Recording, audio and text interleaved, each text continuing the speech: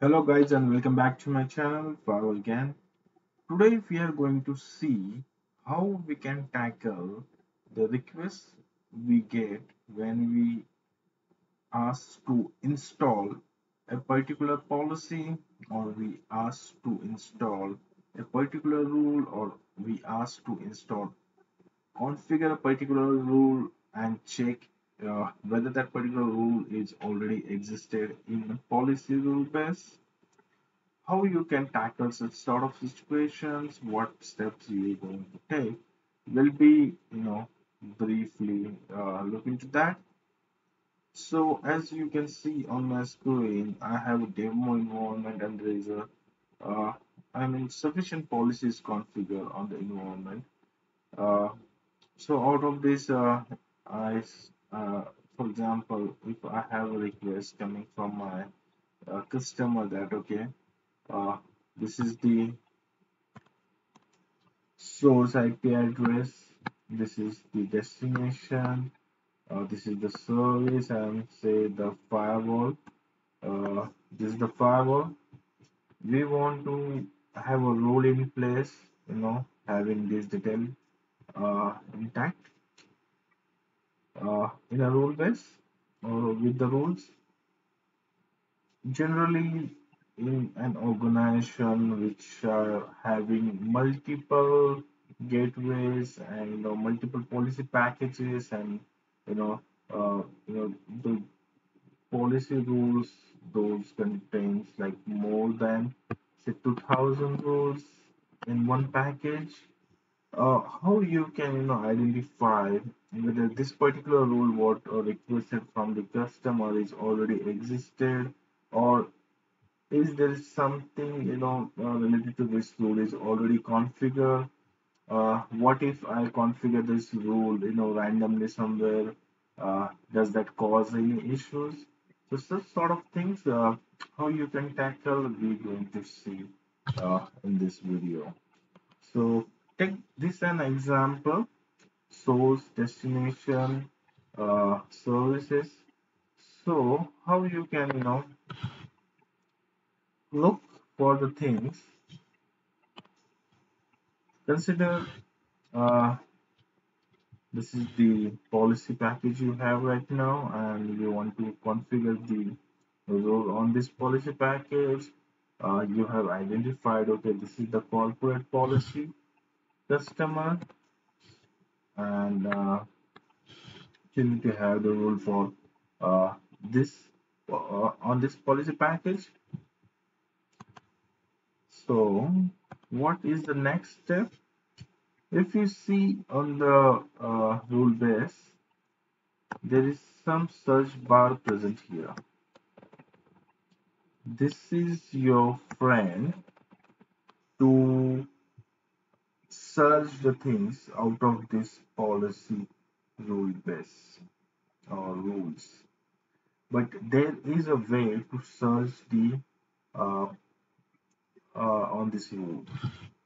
So, for example, uh, generally what people do, they just come here, they put the source IP address, and for example, I'm giving the this IP address. Let me copy that.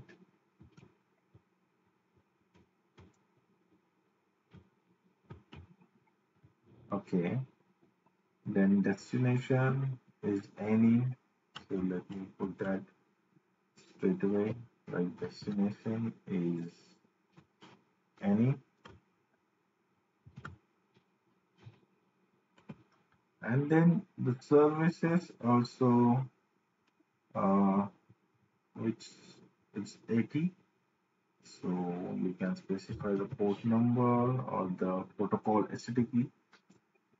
And if you search, or if you just type into here, it will give you no output. Generally this happens because when you specify the things without one important notification here, it searches for the entire string what is you have mentioned here, and if it's matched accordingly it will give you result, but if you don't match it won't give you a result. So looking at this you will consider, okay, this rule is not already existed. Okay, and you try to implement that rule whenever, I mean, what are the location you possibly think, but this is not the correct way here.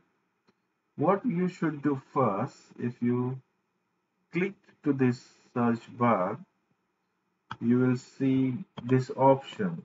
Let me show you.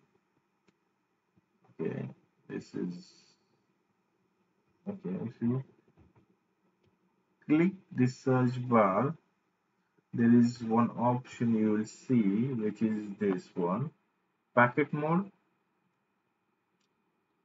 and there is something on mentioned. So come to this packet mode and make it on, and then you can specify your source. For example, I'm copy pasting the same source, and the destination is any, or you give it in caps, it's up to you. And the services here is 80, which is HTTP.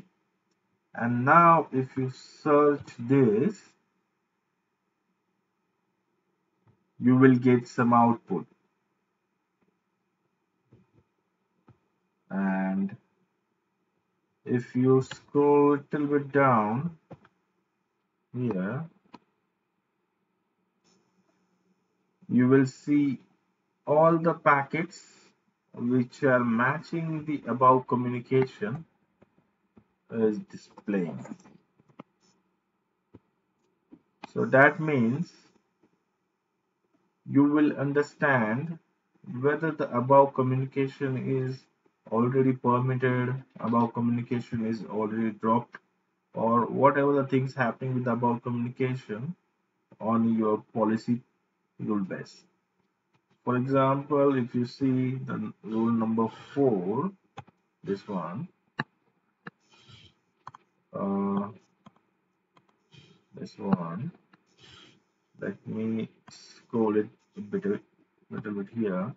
So source is any, destination is any, service is any, and the packet is accepted having this try in place. So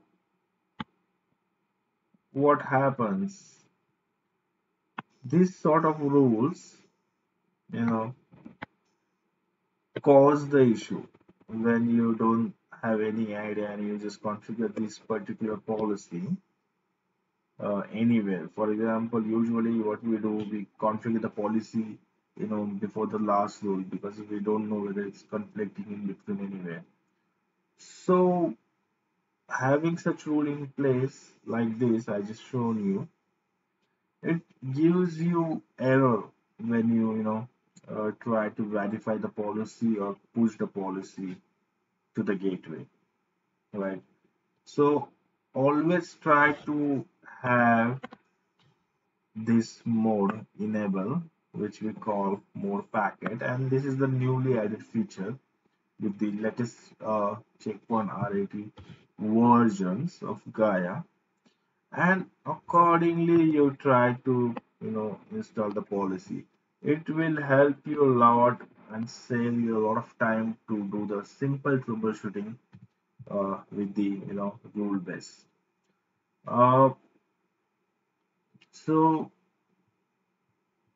how we can understand whether this communication is allowing a drop in my packets. So important thing here, what you need to do when you come here at the menu, there is something called verify access control policy. You have to verify the policy. For example, if you are at a corporate gateway and you have configured something here, you have to verify this policy before pushing the policy. What will happen? It will verify whatever the rule you have configured, or what are the things you have already existed there, and based on that it will give you permission whether it's allowable to install the policy, or it is something, some conflicts are there. And after verifying those things, you will come to know, okay, there is a conflict or there is all good, and then you need to go ahead and install the policies. If you're doing something changes with the database, there is something called install database. For example, you are changing some sort of IP addresses, doing some database related activities. You have to install the database as per your the configuration with the management server. And finally, you need to install the policy using the install policy feature. And here you need to select. For example, you are doing the changes on a corporate policy package. You need to select the corporate policy package. By default, it will give you which gateway is aligned with and everything. You just have to select this, and what are the things you have configured. You have to install the policy from here, right? So I think this is the video which will really help you in your real life work with the firewall change request with the checkpoint firewalls. So if you like my video, please subscribe my channel, press bell icon so latestly upload a video will come to you as soon as I upload them. Thanks for watching this video and have a wonderful day.